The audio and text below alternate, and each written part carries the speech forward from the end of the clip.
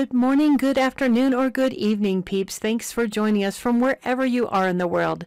This is Shortcut Sherry, and we're starting a new tip series. We're calling this Power Tips.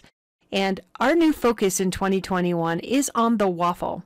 There's so much content out there for developers and for server managers using Azure. There's not a lot out there on the waffle, which we all use every day. So our new series is focused on the tips and tricks that'll help you in your everyday work.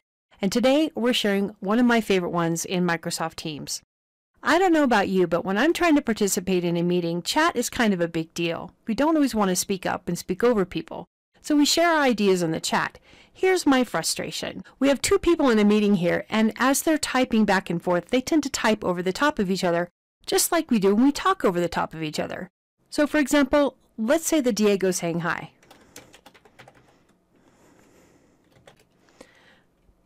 The message comes up in the chat, and I also get the banner in the lower right-hand corner letting me know she sent me a message.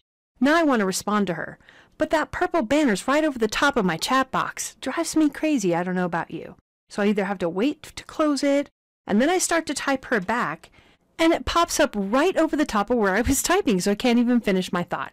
And of course, we're going to use the Shortcut Sherry shortcut.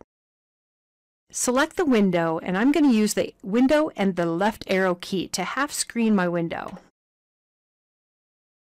And then reposition your Teams window so that it doesn't cover the right-hand side of the screen.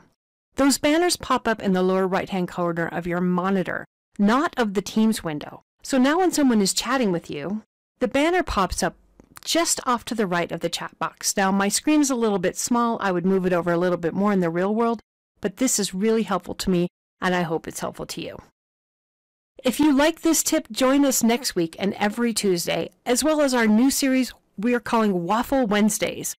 All about the waffle, we're going to be doing webinars where we focus on tips and tricks. So if you like this one, we're going to do an entire hour, at least once a month, all about the waffle. So start using the hashtag, Where's the Waffle? Because guess what?